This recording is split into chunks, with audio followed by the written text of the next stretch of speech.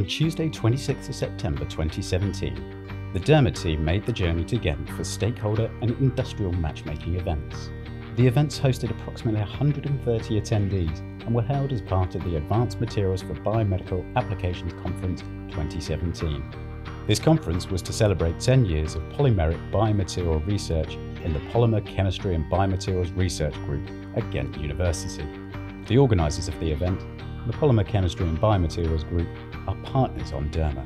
Principal investigator Dr. Ian Allen from the University of Brighton was invited to give a presentation about novel materials for the management of chronic dermal wounds.